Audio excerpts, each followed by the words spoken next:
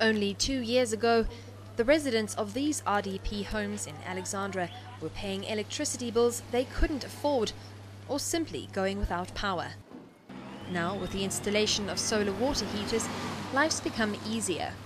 The geyser is saving the electricity and is giving me a hot water. This neighbourhood has had several hundred solar water heaters installed by the city of Johannesburg.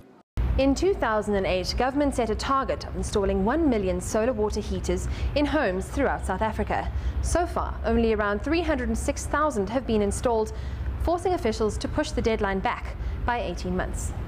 The framework is in place, but we as the citizens have to drive it. The last thing we want, and unfortunately if we don't achieve the goals, from a consumer perspective, load shedding may be forced upon us.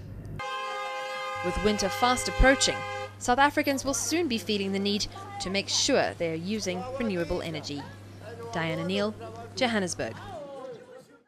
News that moves. eNCA.com.